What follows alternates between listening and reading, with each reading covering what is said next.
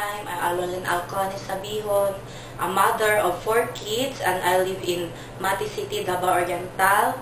I'm a high school undergraduate. Please tell me about your working experience. I work here in Philippines as a housemaid, and I am a good helper. I do cleaning, I do washing, carrying a kid, and I'm cooking. If you get hard, who will take care of your kids? My husband. What time you usually sleep at home? 6.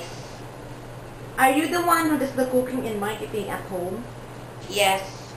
How do you describe yourself as a mother? I'm loving, caring, and helping mother. If a newborn baby cries, how will you handle it?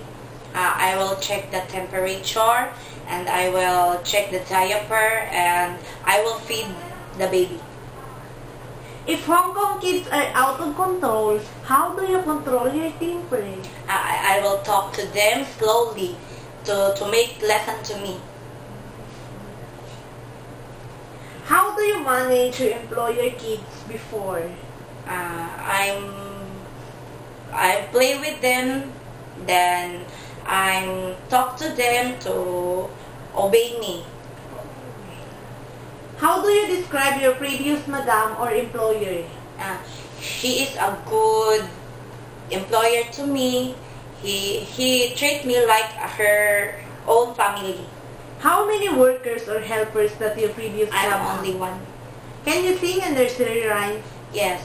I have 2 hands, the left and the right.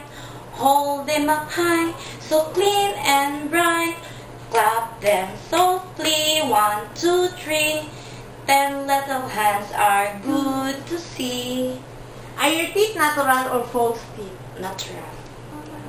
Any message to your future employer? Hello, madam.